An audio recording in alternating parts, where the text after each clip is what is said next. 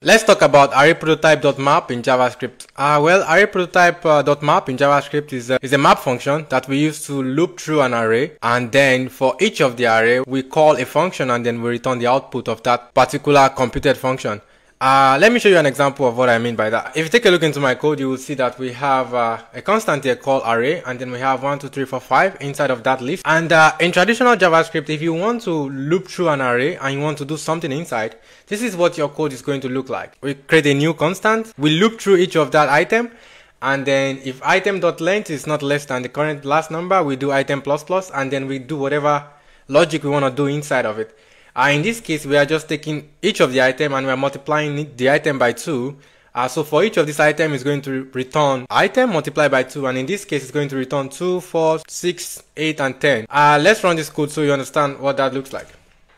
You see we get 2, 4, 6, 8 and 10 in this case. But you know that we can actually do this same thing with array.map, and then it's going to be only one line of code. Let's say constant my map, and that's going to be, we take our array and then what are we going to do? We do array.map.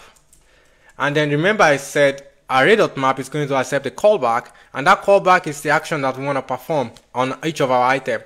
So what we're going to do here is we're going to get our item, and what do we want to do with our item? For each of our items, we want to multiply them by 2. So we say item multiply by 2. We save that. This is going to give us exactly the same result like we have before. Let's clear our console.log. So if we do node index.jx now, we get exactly the same value like we got before, right?